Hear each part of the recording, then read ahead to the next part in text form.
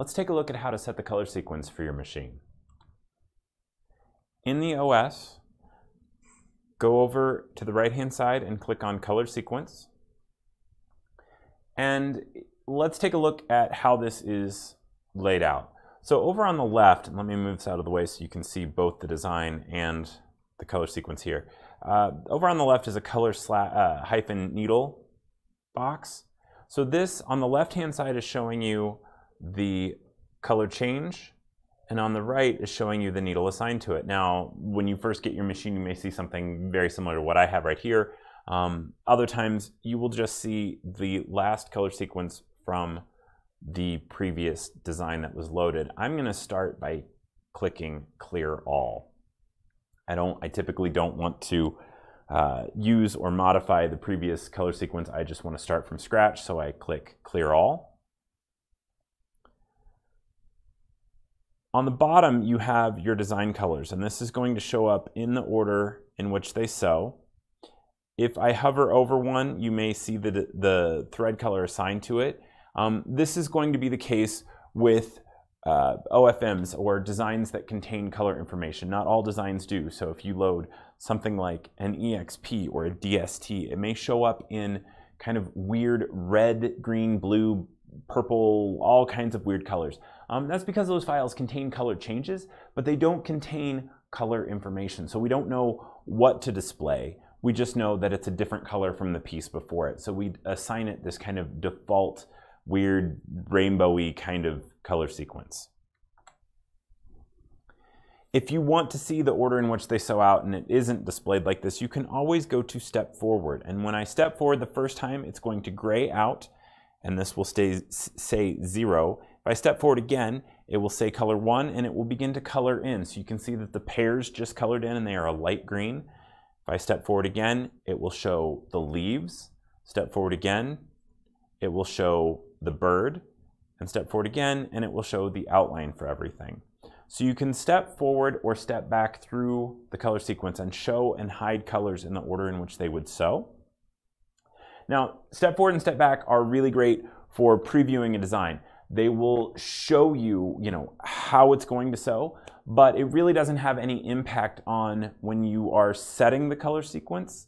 What number step forward and step back on has no impact on what color change you were assigning to what needle. It is just a preview option. To set the color sequence, I'm going to look down here at my design colors. I'm going to look at my thread tree. Now you'll notice that my thread tree is laid out very similarly to the thread tree on my machine. So oftentimes I'm going to look at my screen, look back at my thread tree, and figure out where I want things to be. So here I may choose to sew the pears in burgundy, the leaves in green, my bird in yellow, and then I'm going to outline everything in black.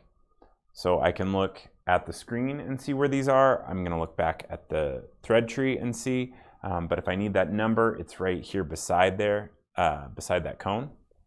So typically I would look here and I would say, okay, I want those pears to be, in my case, I'll do them as a burgundy, which is on needle 4 for me. And I click on needle 4, and now it is showing that the first color will sew on needle 4. And then I want the leaves to be green, so I'm going to click on 16 because that is my green. And then the bird to be yellow, which for me is needle 3. And then let's outline everything in black. So I've got needle 4, and then 16, 3, and then 5. And if I hit apply and OK, I am now ready, I am set. I can go ahead and sew out. Other things that you might need while setting your color sequence: what if I make a mistake? How do I change something? How do I insert? What if I need to make the machine wait for me? I can set all those commands in that color sequence window as well. So let's go back into that color sequence window and take a look at a few more options. If I need to set up a hold command or an applique command in my design, I can do that. I can select where I want it to be and click on the button. I can add it as I'm doing the color sequence, or I can do it after. They work just like these buttons do. When I click them, they insert into here. And the difference between a hold and an applique command. So a hold makes the machine wait for me, and then when it hits that command, it'll just stop and wait until I come over and press the green button when I'm sewing out. The only difference between that and an applique command is the applique command will feed the frame out so that I actually have room to perhaps lay down material, which is what applique typically is. If I wanted to erase one, I could select it and click on erase. That would make it go away. If I wanted to change a color, let's say in this example that I wanted to sew the pairs in a different color, that's the second color, I could double click and it would begin to flash. And then I could look at my thread tree and choose a different color to use. So I'm going to use needle 9 this time.